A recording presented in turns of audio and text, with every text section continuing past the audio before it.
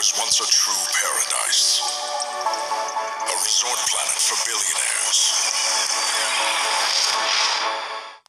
Now, it is a hellscape where a war is waged against a rogue artificial intelligence, the Dominion. Most of Utopia's population has already been destroyed by the army of killer robots.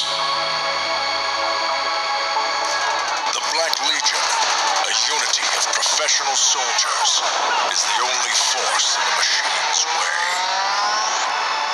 But humanity's power is waning.